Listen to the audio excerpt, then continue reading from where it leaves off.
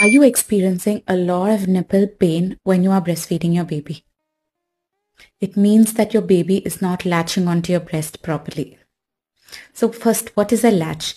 Latch is how your baby places their mouth onto your breast and starts sucking. So when the baby just chomps on your nipple and sucks only your nipple, it can lead to a lot of pain and trauma around your nipple. This is the wrong technique. Your baby should be taking in your areola. Does not necessarily mean the full areola, but a part, at least a part of the areola and not just the nipple. So it will look like this.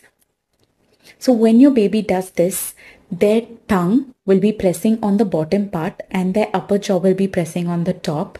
And this is the action that will happen. So when the breast is pressed like this, milk will come spraying out. But if your baby is sucking only on the nipple, then the suction